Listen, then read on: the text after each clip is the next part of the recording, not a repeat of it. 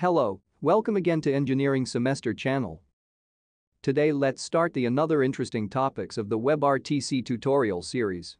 If you are new to this channel or new to this WebRTC series, please go and watch our introduction part first. Today let us see some advanced concept of signaling process and why it is required in WebRTC. Let us get started.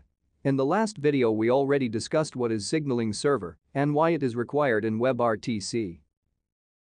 To recap what we discussed, signaling is the process of setting up, controlling, and terminating a communication session between the clients.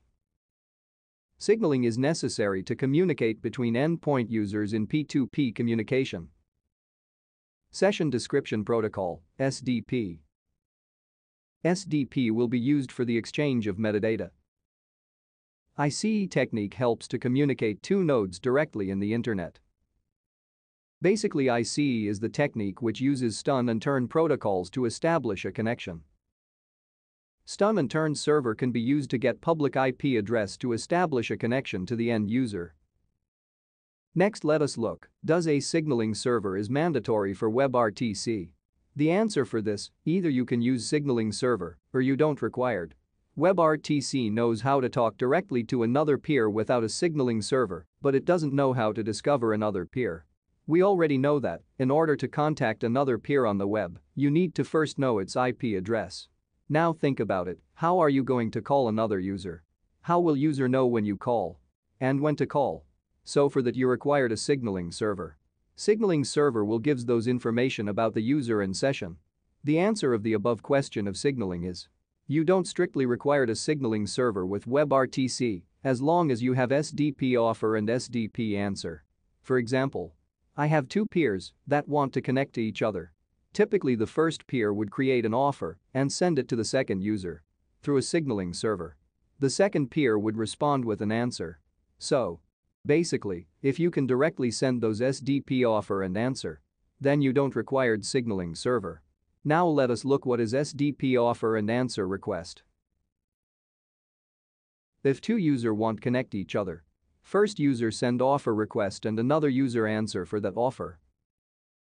Both peers have a connection to the signaling server before they have a connection to each other.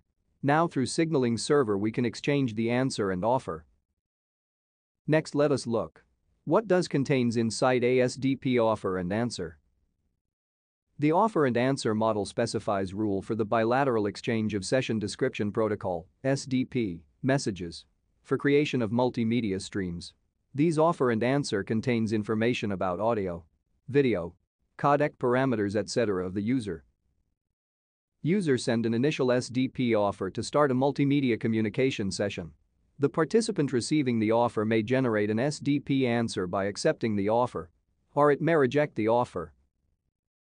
I hope you understand what is SDP offer and request in signaling. I think it is enough for today.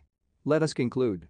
We have understood that you don't strictly require a signaling server with WebRTC as long as you have SDP offer and SDP answer. We can better to use a signaling server to find the information about the peer or user.